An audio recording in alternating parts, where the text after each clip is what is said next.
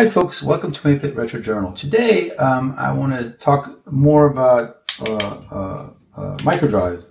Specifically, I recently did a video where I showed how, because of the nature of microdrives, the QL actually does what's called dynamic file caching, where if you load some data from a microdrive into a program, or the example I did is I actually listed it just to the console. The second time you have to do it, you hit the same file, it's actually already cached in memory. And the QL does it in a very sophisticated way. It uses dynamic file caching, which is what Windows and modern operating systems do now. Back in 83, 84, when most operating systems did it statically. So the Amiga and the Macintosh, you would set aside some memory for a static file cache. But the QL did it dynamically. So I did a video to show you how to do that. I showed you how the QL did that, not how you do that, because you don't have to do anything on the QL. So today what I want to talk about is, what about executables? Is there a way to load them more quickly from a microdrive into your QL? And it turns out there is. There's software, and this software was prevalent in the 80s on many other platforms. Well, maybe not. Yeah, I know the Amiga had it, MS-DOS had a ton of it, and the Mac actually didn't really have that, which is executable compression. And what that does is it basically takes your executable. So let's say you have an executable that's, let's say it's 300K in size, and looking at MS-DOS systems that were like, you know, the 640K MS-DOS systems. So let's say you had a game that was like, I don't know, 300K in size, but you wanted to have more than that single game on a disk drive. One way you could solve that is you could compress that and then slap an executable header on top of it that was a decompression. So what it would do is, so maybe the whole thing would end up being half the size, 150K. So then you load your program from disk, 150K gets loaded into memory, the code executes, and the first thing it does is it takes the small 20K portion, takes the rest of the 150K, so the 130K portion, and that's the compressed original program. It decompresses it and just throws it right back in memory. You as the user would have no knowledge of it. In fact, it might even be faster than the original, because if it only has to read from disk half as much data, which was the bottleneck, and the computer is fast enough, the decompression, you may not even notice it. And so that's, and that was prevalent again when disks were slow and disk space was hard to come by before hard disks became more common. Even with hard disks, you would want to do that. On the QL, you had a program called Smash, which is what's right here. And what Smash does is it takes a QL executable and it'll compress it and then throw a decompressing executable on top of that and make it all into one executable, a smashed executable. And just a little bit of extra memory is needed, and you can, when you execute a program, it'll expand itself. And the nice thing about that is, these microdrives, you can only fit 128K of information on here, so that almost doubles it. Let's say 50% compression.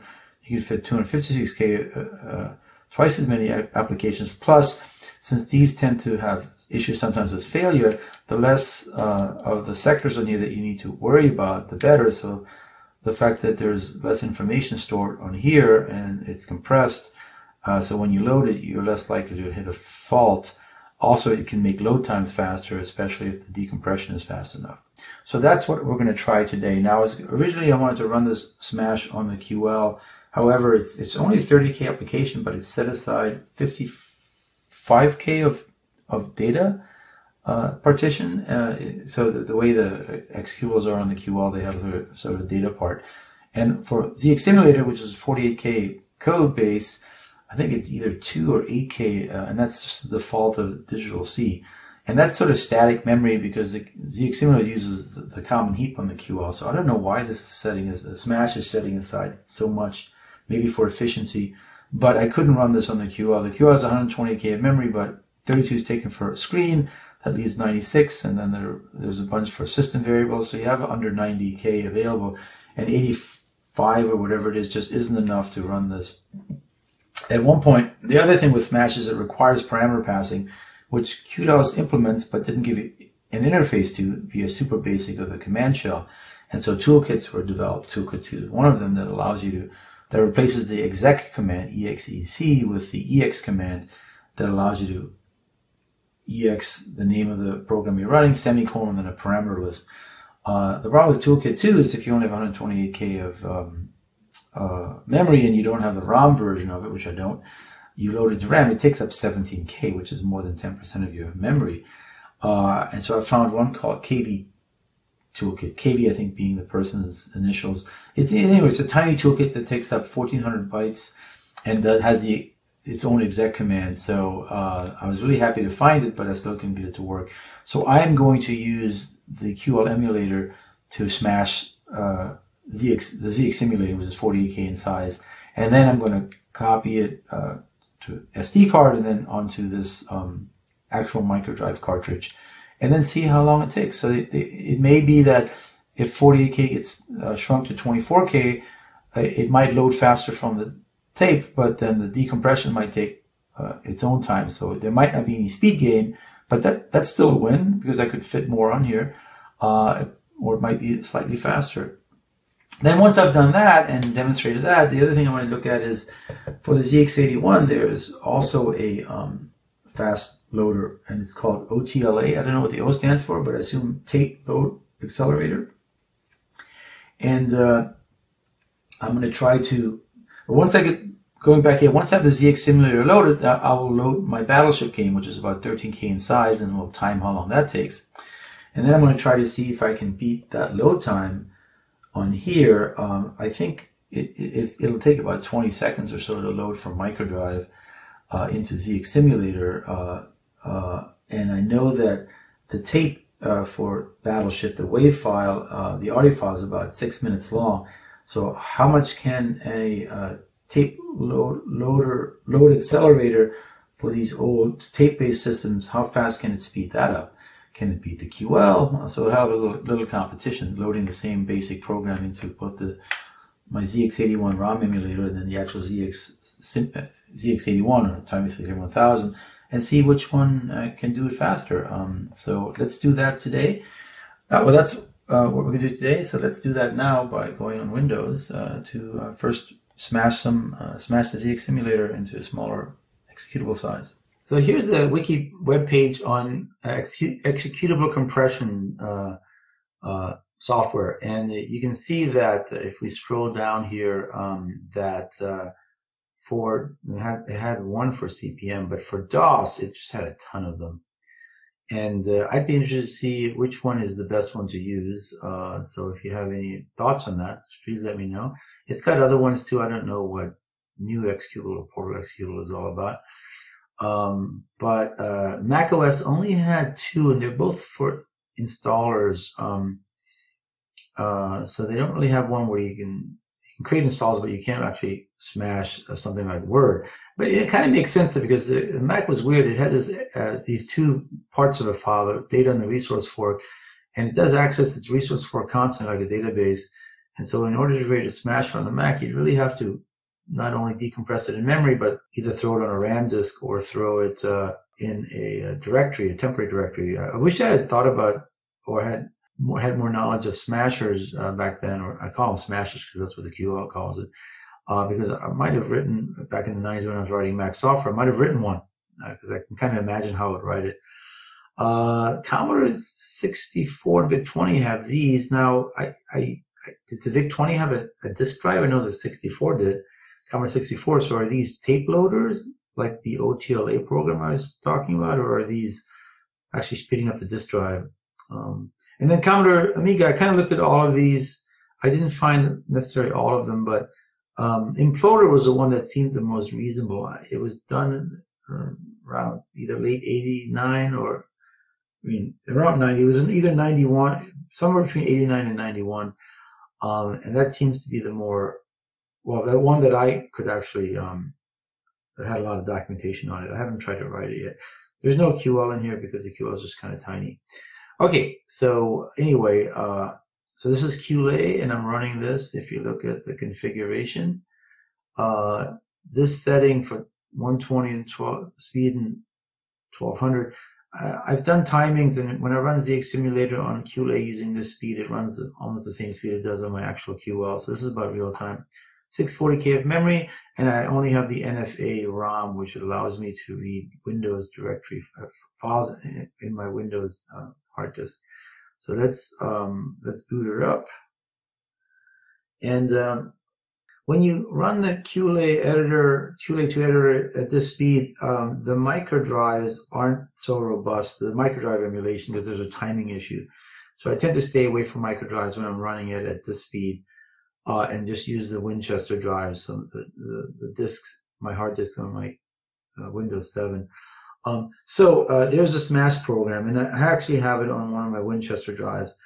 But I do want to load this toolkit because I don't actually have a toolkit loaded. So just to show you this cool toolkit, I'll load MDV2 QVTK boot. I have to change it slightly because this microdrive image actually came from my QL, and it is set for MDV7. And so if I change this to MDV2, oops, I change this to MDV2. I can then run it. Now this thing actually does not give you any feedback that says, you know, QVTK loaded or run. But if you say print TT $, it tells you that you have QVTK 1.3 reported. Only 1400 bytes, so it's very, very tiny. Let me go into a different screen mode here. So again, this is what I have on my MDV2 drive. And so I'm going to actually load Smasher from my Winchester drive. It's called Tiny Toolkit Executable. And for whatever reason, it actually wants, unlike EXE and Toolkit 2, which you can just then type in, you know, Win3 Smash. If I do this, this is going to say, I don't know what this is. So it wants it in quotes. I had to discover this on my own. The documentation didn't talk about that, or wasn't very clear. And then in quotes, you give it the parameters. So here I want to take Win8. So my my ZX is on my Win8 device, and then I'm going to also throw that. I'll throw it back on Win3 ZX Smash. How's that? And then I'll copy it to the MDV once I'm done. All right, so I'm going to do that, and this is going to come up with, a screen. And so this, I think is going to take a little bit. So I'm probably going to fast forward through this.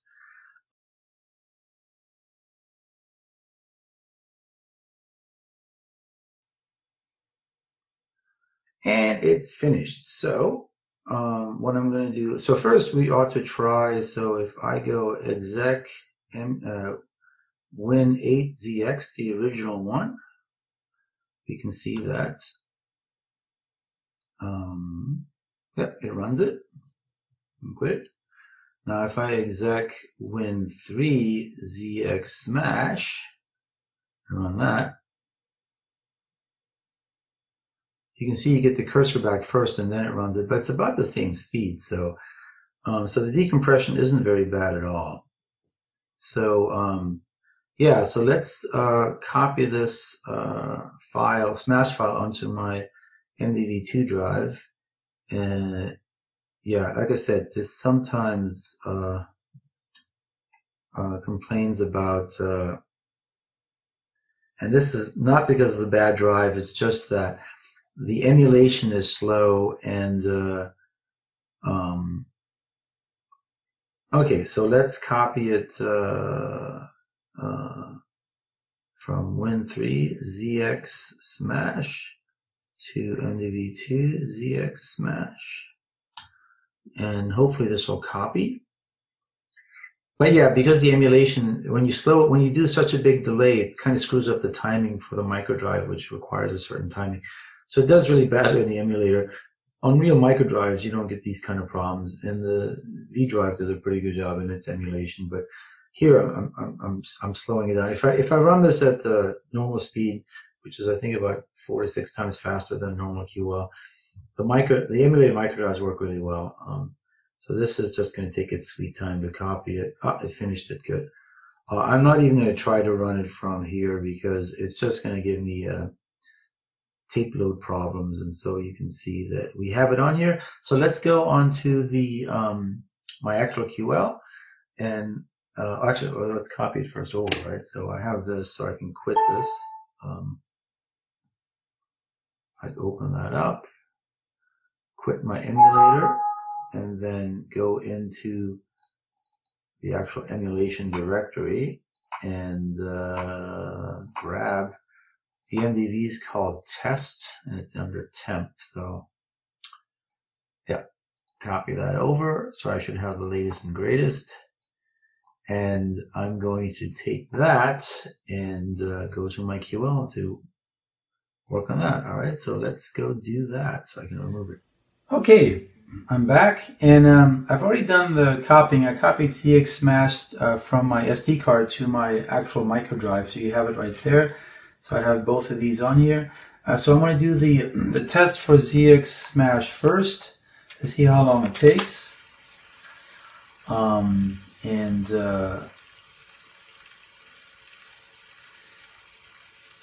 Then I will give ZX a try. One thing is, if you run it in executable mode, which is what okay, so that was pretty good. So that took it took about 22 seconds. That was pretty fast. But if when you run in executable mode, the decompressor actually still takes memory up, so you actually lose a little bit of memory. Let me just load in a small program. Load MDV2 banner. Oops. Just to make sure you can actually run a program. But it may not be able to load some of the larger programs because ZXSimulator is sort of maxing out memory. And it can load a 16K program like the Battleship, but it may not be able to load it in when you smashed it, because it took up the decompression program took up some memory. Now, if you run it in exec mode, you might fare better than that. But let's see if we can load in the banner program. Oh, look, it loaded in. Does it run? 3 both. Yep, runs just fine. Okay, so that's the Smash version, and it seems like it's running the banner program just fine. And so let me just, what I'm going to do is I'm going to reboot the machine so we can get a fair look at this. Always, they say always take out the microdrive. All right, so now we're going to try to do this with the ZXSimulator. Oops, that's the wrong one. Doesn't keep track of ICE, obviously, is restarted. If we get lucky, we get a nice clean load from ZXSimulator. There's the 48K version, and we'll be able to compare 22 seconds versus. All right, so we're going to do this. Oops. And we're going to load this in at, here we go. And so I hit it at the 25-second mark, so it would be 47 seconds to beat. 47 or better to tie or beat, and otherwise it'll be slower. So so it just hit the 47-second mark. Okay. Taking a little longer. Now I've timed this before at 20. Yeah, okay, so it took 30 seconds, 29 seconds, yeah. And that's, I think, can be. Let's do it one more time, because I know I've gotten it to go faster than that, and part of that has to do with the fact that when it finds it on the so it was 29 seconds. I've had it going a little faster when I've loaded it. Let's see if I can't get it to load it slightly faster. So let's do it one more time. So 22 seconds is the time to beat, and 35. So if it hits on the even 0-minute mark, we're doing good. But yeah, there's always a little bit of variability of when it finds it at the top of the sector, or when it has to go all the way around. So we'll see how this goes. Yeah, so there we go. Yeah, so this was 24 seconds. So I knew it could go faster because I remember loading this the time I did the test on this microdrive. So 22 versus 24. So it's slightly faster for the Smash program. But now let's actually test load MDV2 Battleship, because we want to compare it to this guy. And let's do this on 30 seconds. Here we go. So one thing with the ZXSimulator, it's kind of inefficient in loading files, because the first thing it does is it kind of runs through the whole file one time to get its size, and then it loads it in. It should be able to rely a little bit on the the thing is, it's not actually loading the file into memory. What it's doing is it's seeking in chunks of, I forget how many chunks it is, and so it's kind of an inefficient load. So it's not really a fair comparison to how this one will end up loading it. So it's not very efficient. I keep thinking I should. And okay, that's good. So we're at coming up on the minute mark.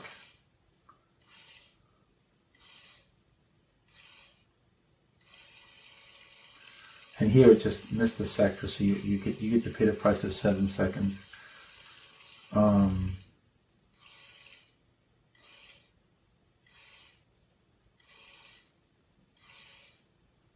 Yeah.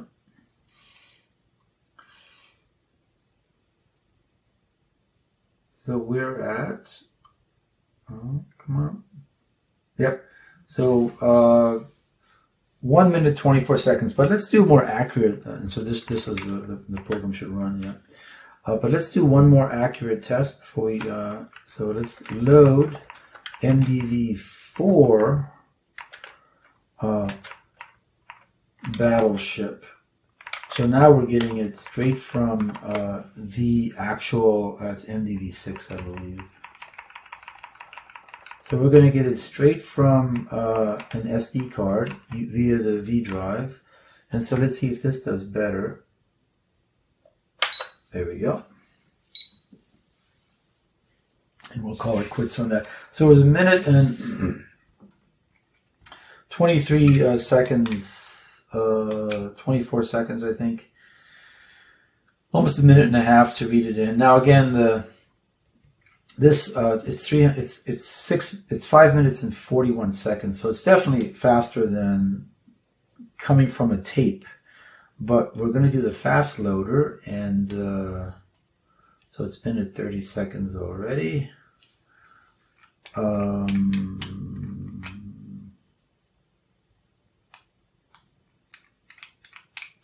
Yeah, so that was 43 seconds. So that's definitely quicker because of reading it from the V drive. So 43 seconds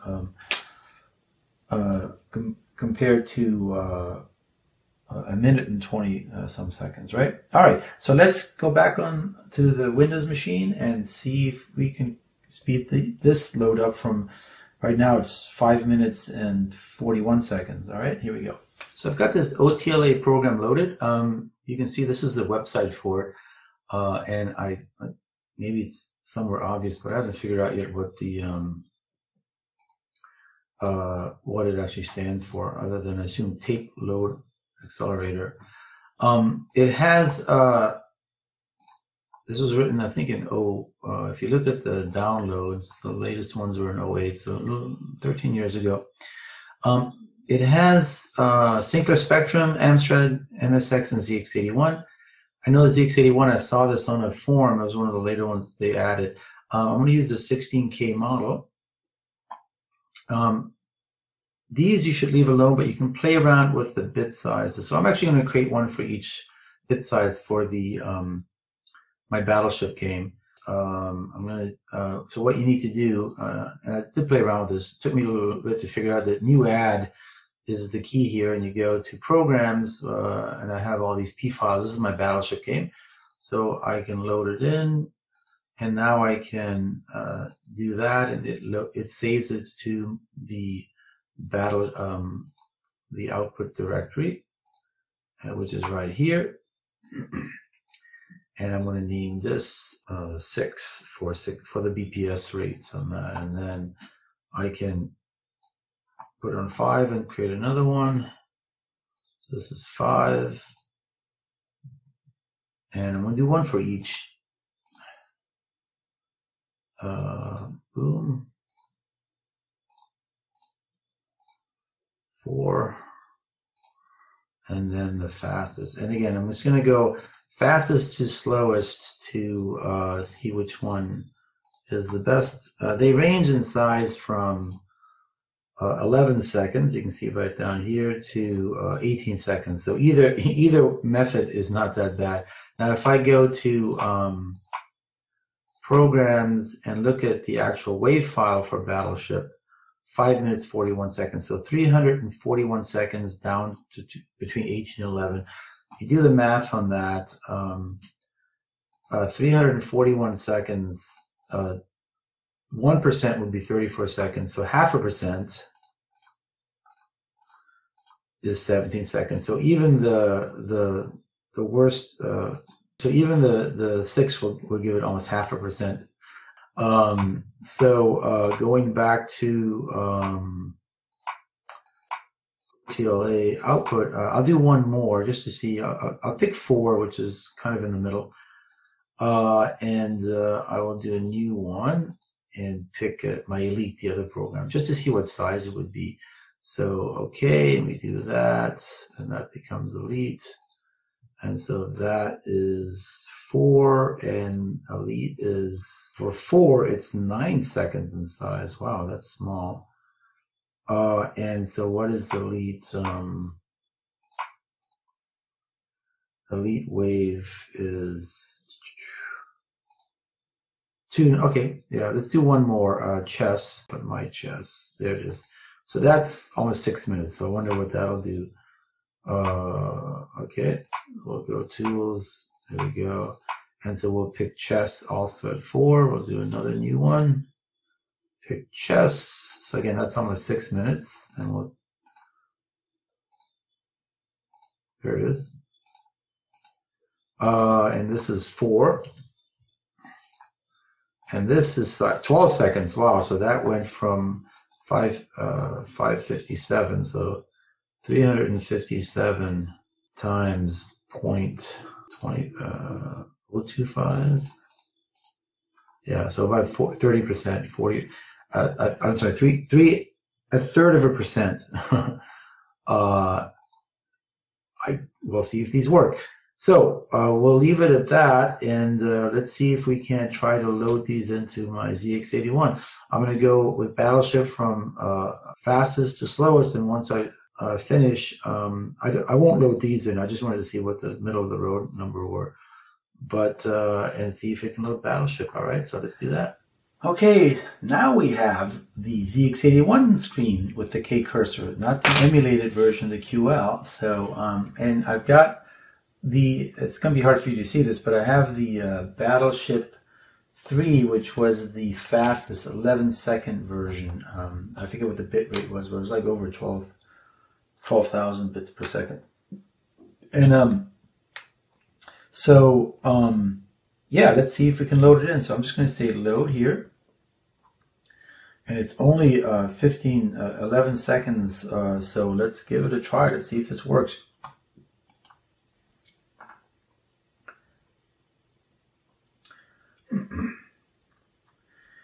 And what do we get?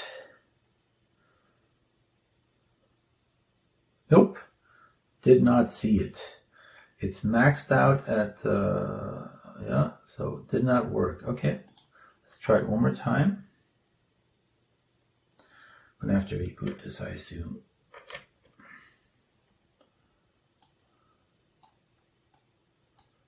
Load. And 11 seconds of magic. Here we go. And no, it's already crashed. Okay, So that is just not good. Okay, fair enough. Let's try it. And so let's try the next one, which is the force setting, which was 1100, I think. Load. So that one is 13 seconds. So we're going to start it up now.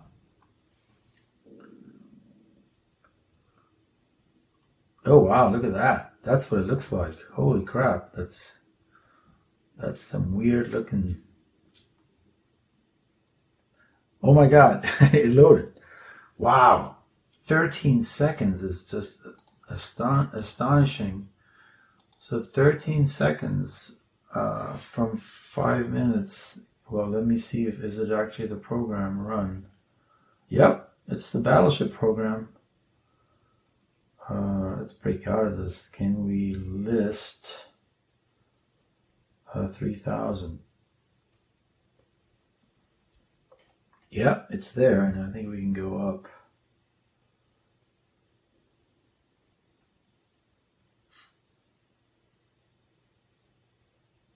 It's the whole program, yeah. Wow, look at that.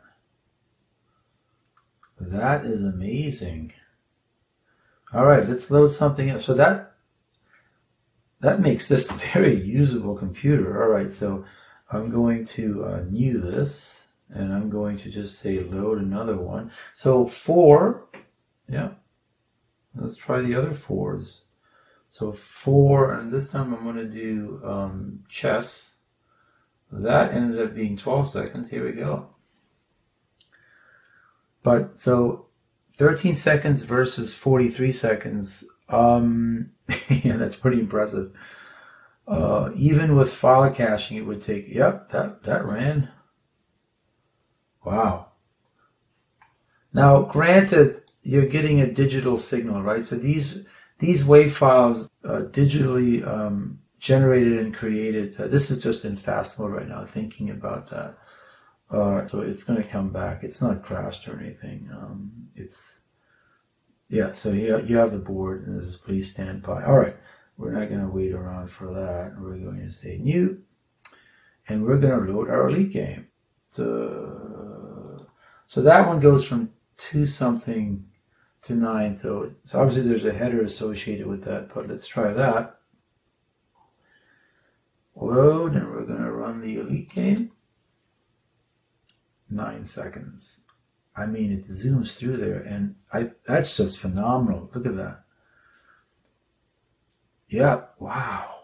This is, I mean, that's an impressive piece of software. O.T.L.A. I don't know what the O stands for, but tape loader accelerator, loading accelerator. I mean, it makes this computer like as good as an emulator. You're online. You just have to run the MP3 or the WAV file, and it's like that.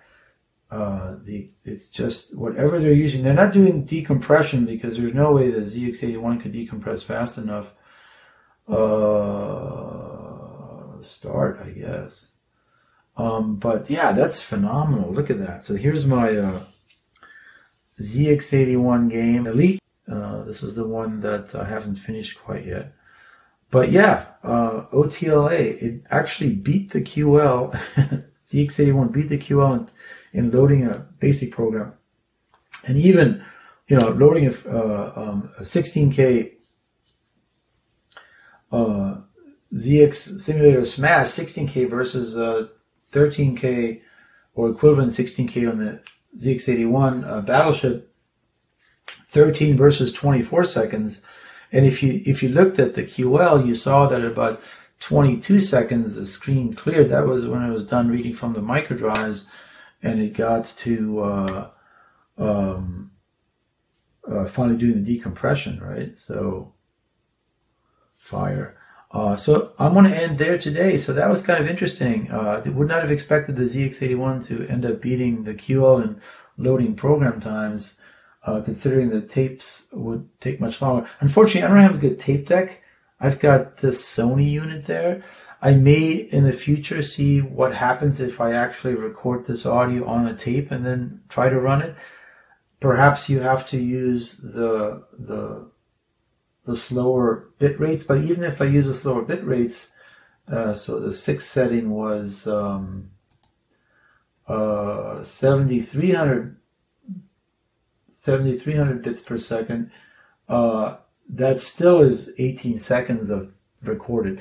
But there, I think you're going to run into trouble with all the variability of analog audio.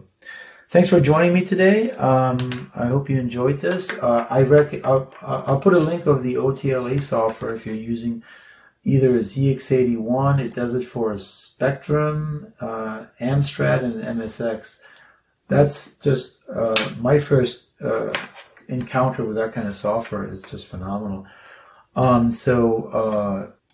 Yeah, thanks for joining me today, and I'll see you next time.